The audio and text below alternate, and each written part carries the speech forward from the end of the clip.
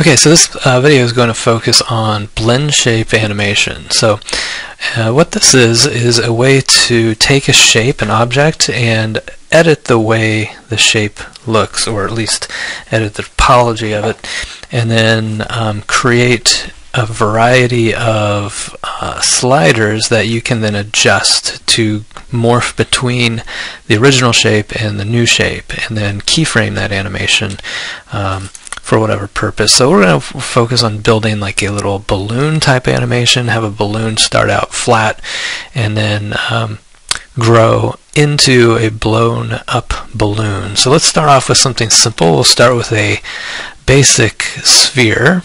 I want to keep it simple so that we don't have to really concern ourselves with anything more than what we need to. So I'm going to start off with creating a polygon sphere, and let's move it up so it sits on the base, and I'm going to go into my side view here to make sure of that. And the first thing I want to do is make it appear to be more of a balloon shape. So we're not going to get into the details of it, but let's at least grab certain parts of this. Let's go with about half of the vertices here, and I'm going to try hit B to go into soft select mode. I think about halfway, and you can see here as I move it up, it starts to stretch the bottom of it out. Let's go ahead, see how high we can go with this before it stops looking like a balloon. Actually, that's not too bad, but let me double click over here on this move tool button, bring up the soft select, and I'm going to reduce the radius here just a little bit. I'm going to try 4, move that up a little bit more, and then I'll probably expand this out a little bit. So to try to get something that looks similar to this, doesn't have to be exact. The real idea here is to get the overall understanding of how this morphing process works. So I'm going to go back to side view, make sure it's sitting on the ground. Alright, so this is going to be the target of what we want the balloon to end up looking like. Let's now create a blend shape. So we can go up here to Windows, Animation Editors, and choose the Shape Editor. This brings up a window, and oops, I didn't mean to dock that. Let me pull that off of there. What we want to do is start off by creating a blend shape. So there's a button here, just create blend shape. Go ahead and click that. We can right click right on the name and choose rename, and we'll create this the balloon. So what I want to do is, this is going to be the main key target here, but let's create a new target, which is where I want to put it when it begins. So I'm going to click add target, and you can see that this one has an edit button and it is red. That means that we can now edit this shape. So I'm going to go into vertex mode. Now I've got to be in vertex mode to make this do exactly what I want. Otherwise, if you're in some other mode, such as just object mode, for instance, it's not going to work correctly. So let's go ahead and pull this down a little bit, and we'll go with I'm just going to go to scaling tools here. I'm going to try to scale this out to get it close to what I want this to look like at a certain point. Let's say halfway through the blow up process. So I'm going to right click on the name here and rename that to blow up, I'll say mid. And I'm going to deselect the edit button. And if you look at this, now if we scroll, you'll see it morphs from the midpoint to the top part. Let's try one more. We'll create another add target.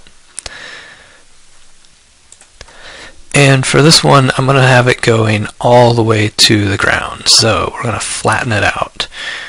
And I'm going to grab more of these, get it down as far to the bottom as I can without pushing it to the through the floor. So let's go a little higher, and I'm probably going to have to bring up the soft selection here and reduce it down a little bit.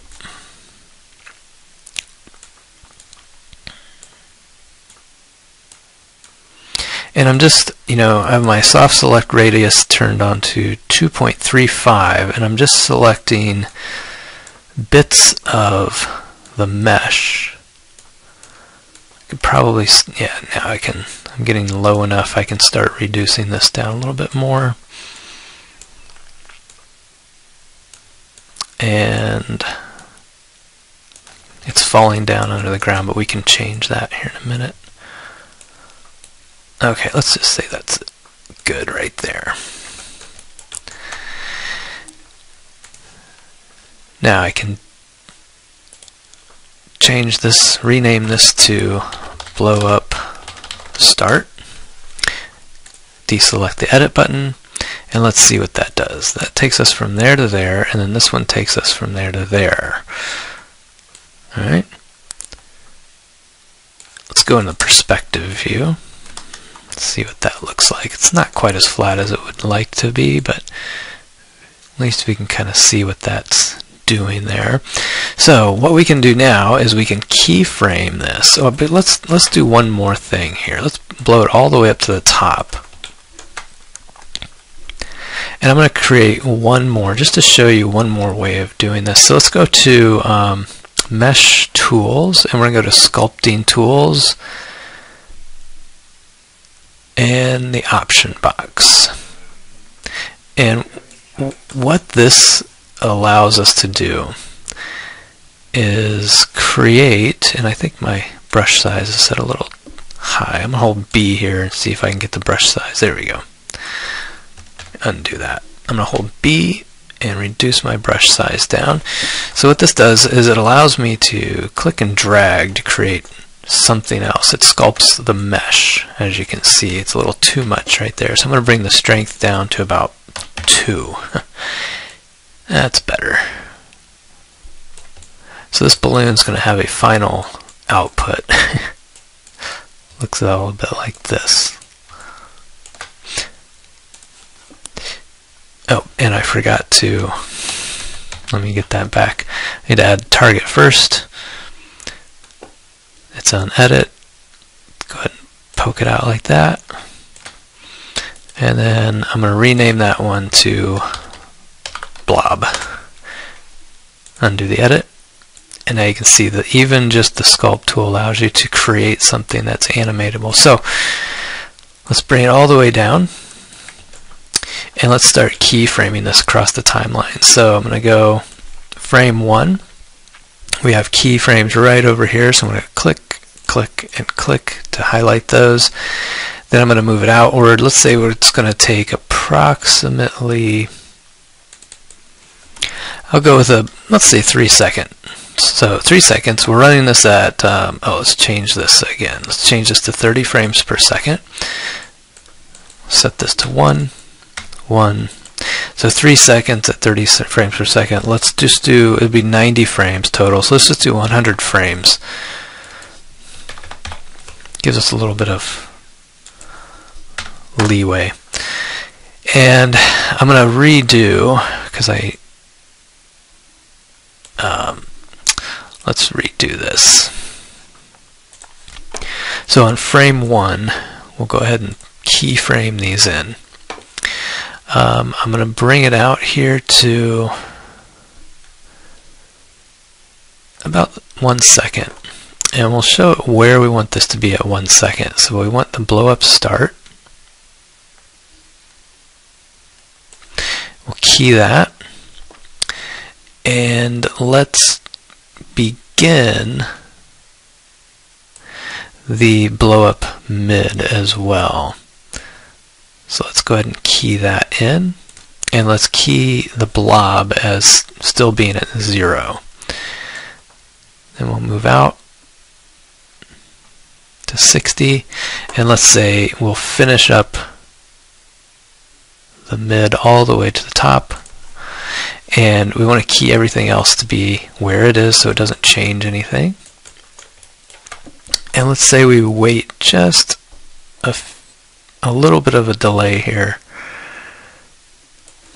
and I'm going to key everything to stay at that spot, and then go to frame 90, and I'm going to let the blob pop out over just a 10 frame period, so a third of a second. And then we'll keyframe everything else. And we'll go all the way to the end and just leave it there. Alright, so let's see what happens here. What does this look like when we play it back? And there you go.